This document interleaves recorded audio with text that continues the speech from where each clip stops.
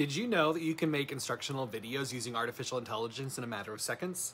What you're about to see has been made with artificial intelligence. I edited the title of the university and I gave it the prompt of instructional design tips, and this is what it created. If you're interested in learning more about artificial intelligence, instructional design, or anything else related to technology, I'm your guy. Make sure to like and subscribe. What do you think about this video? Leave in the comments below. Hey, do you have any tips for creating effective instructional materials? Definitely. One essential tip is to use the ADDIE model: analysis, design, development, implementation, and evaluation. It's a systematic approach to creating effective instructional materials. That's a great tip. I've also found that using multimedia in e-learning can be effective.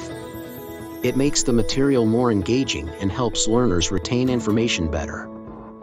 Absolutely. But it's essential to use multimedia purposefully and not just for the sake of it. Make sure it aligns with the learning objectives and enhances the material.